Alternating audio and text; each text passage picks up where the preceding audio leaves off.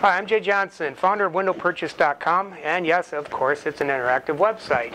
Some people have asked me, how come you say a lot of that in a lot of your videos? Well, what if you went to my website or you found me on YouTube and you only watched this one video?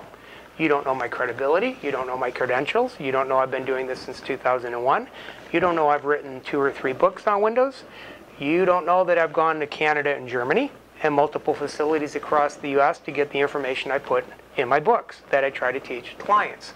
So I say it in most of my videos, so if it's the only one you watch, you understand where I'm coming from, what my background is, and where my credibility comes from. Tip of the day on this one, every once in a while I get a client that asks me, does low E glass, and just so you know, low E stands for low emissivity, and there's over 100 different variations you can do with it, does it affect plant growth? Typically, no. I could tell you when I first started in the industry, I dug up a few articles on places that studied this stuff.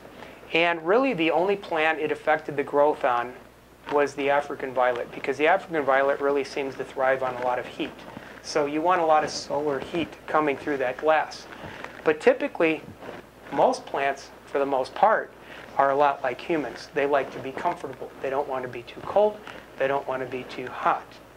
So the better the window performs and the better the glass package you have and the more consistent it keeps the temperature on the room side of the glass, in other words, keeping heat in and heat out, the better the plants actually thrived and the better they grew because they weren't too cold and wilting and they weren't too hot and drying out or just becoming malnourished.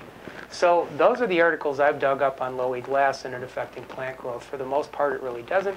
The only one they mention in the article that it can affect to a degree is the African violet. And without low E glass, you're not going to have any energy efficiency in that room, none whatsoever.